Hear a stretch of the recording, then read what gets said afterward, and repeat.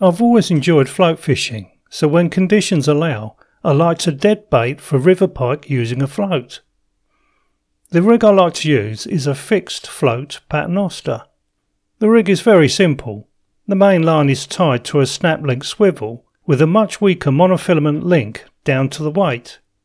Tie this weak mono link to the same eye as the main line.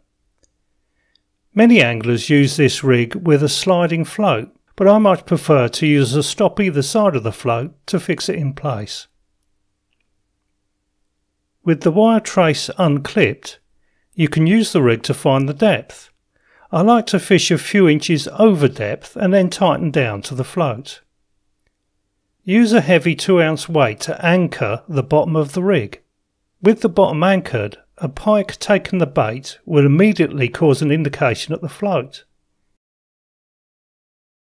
The float should be buoyant enough to hold everything up straight, making this rig particularly useful for presenting a bait above the bottom, or in the winter for fishing over a weed bed that has died back.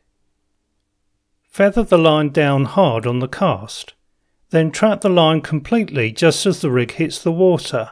This will ensure that the rig does not tangle on the way down. The float paternoster works best in a gentle, even flow in calm conditions.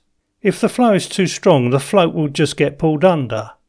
Also, arrange your rod to keep as much of the line off the water as possible. I like this rig for 3 reasons. It can present the bait off the bottom, it offers very little resistance to a taking fish, and I really enjoy float fishing. If conditions don't suit this rig, may I suggest 2 other rigs which I have covered in another film called Deadbait Rigs for River Pike Fishing. This film also has more general information on pike fishing. Thank you very much indeed for watching. Please visit the Amateur Angling YouTube channel or the Amateur Angling website and blog for more films and articles on fishing.